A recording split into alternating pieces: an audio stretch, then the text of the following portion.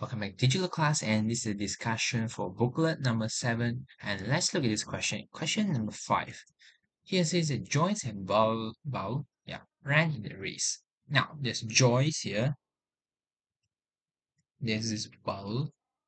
Joyce ran at a speed of 200 meter per minute.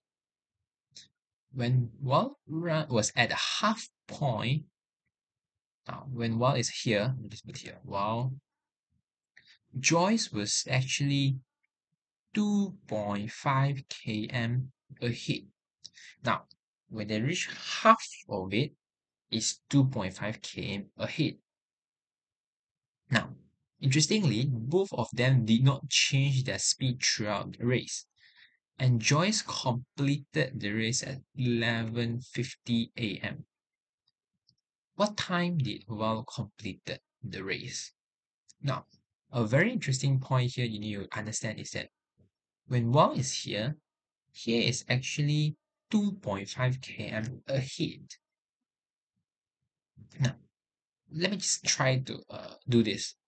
If Val now is at the end point, assume that Joyce is actually continue to run, how far will it be? Joyce is supposed to be in front, right? But how far will it be? It should be 5 km, right? Why? Because if half point is 2.5, at the end point, it will be another extra 2.5. There will be 2.5 plus 2.5, which is 5 km. Okay? Now, which this actually tells us something that's interesting. Now, I know that here, let me just highlight here. Joyce ran at a speed of 200 meter per minute. 200 meter is for 1 minute. Now, if now it's actually 5 km distance, what's the time that it will cost?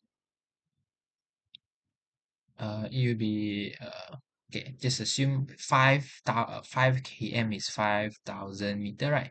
So it'll be 5,000 meter.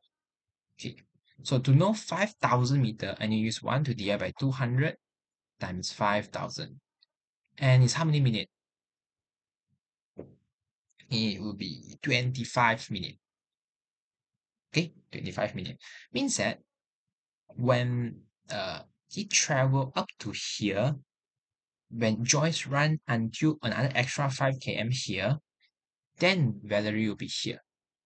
Okay, and the time that when Joyce is here will be the same as Valerie here.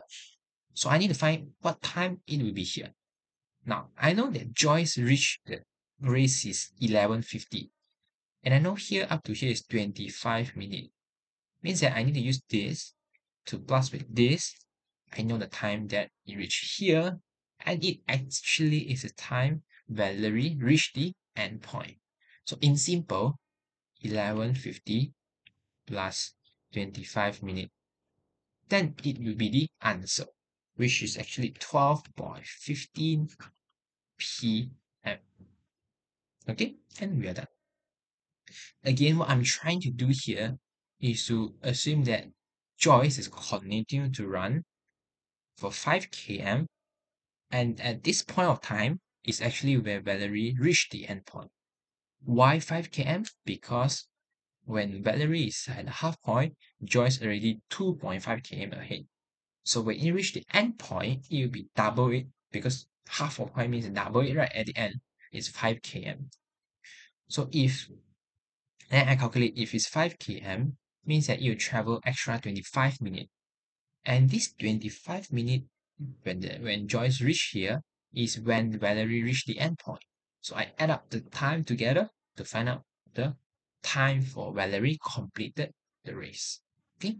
And the answer, of course, is again 12:15 p.m.